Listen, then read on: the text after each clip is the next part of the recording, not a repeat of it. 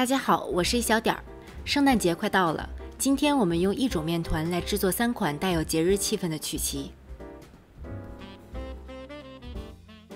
这3款曲奇配比基本相同，制作起来也非常简单。最关键的一点是要让黄油软化到位。黄油如果软化不够，最后挤曲奇会变得非常困难。像这样是不够的，需要用微波炉再加热5到10秒，要软化到用打蛋器轻易就能搅匀的程度。软化好的黄油搅动起来是感觉不到什么阻力的。黄油搅顺滑之后，加入糖粉搅拌均匀，然后依次加入香草香精和鸡蛋清搅拌均匀。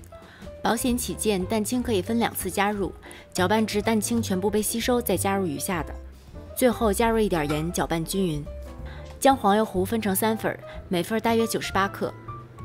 然后向每份黄油糊中筛入75克低筋面粉，其中1份额外加入抹茶粉制成抹茶口味，1份加入可可粉制作成巧克力口味。最后分别用橡皮刮刀压拌均匀，至看不见干粉的状态就可以了。这样我们3种不同口味的面团就制作好了。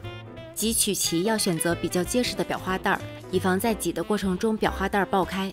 切口的大小要根据裱花嘴的大小决定，裱花嘴可以选择这种口径较大的巴氏花嘴，口径大挤曲奇不费劲，花纹也比较清晰。把裱花袋像这样套在一个杯子上，可以更方便地装入面糊。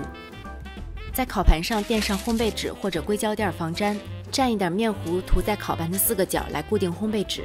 烘焙纸还有一个作用是利用上面的暗格来作为标尺，让挤出的曲奇大小一致。在烤盘上挤出长约5厘米长的3字形曲奇，注意用力和速度要均匀，然后送入预热好的烤箱中层烤25到28分钟，具体时间要根据自家烤箱脾气决定。抹茶口味挤成直径为5厘米的圆圈，就像是圣诞节家门前挂的花环，可以用手指将结尾凸起处按平。原味曲奇边缘稍微上一点色就可以取出来了。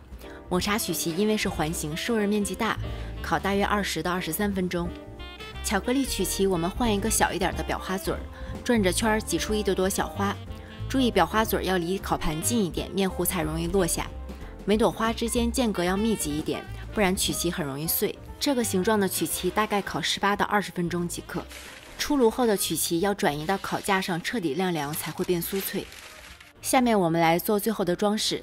白巧克力用微波炉中火加热，每20秒拿出来搅拌1次。白巧克力含糖量高，特别容易加热过头而焦掉，推荐使用塑料碗，尽量避免用我这样的玻璃碗，以免容器升温过快而烧焦巧克力。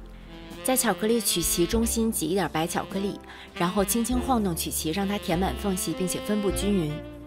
在抹茶曲奇的接口处淋上一些巧克力，在装饰上蔓越莓干，还有一些坚果，就像上面的蝴蝶结和松果。在原味曲奇上撒上些糖粉，就像冬天里的白雪。等巧克力酱彻底凝固之后，小心将曲奇取下，然后依次的摆到盒子里。这样一盒造型可爱又好吃的曲奇，做起来很简单。在即将到来的圣诞节，亲手制作并送给你爱的人，让他们在这个寒冷的冬天感受到温暖和感动吧。谢谢大家的收看，如果你喜欢我的视频，请不要忘记帮我点赞和订阅我的频道。我是一小点儿，我们下期再见。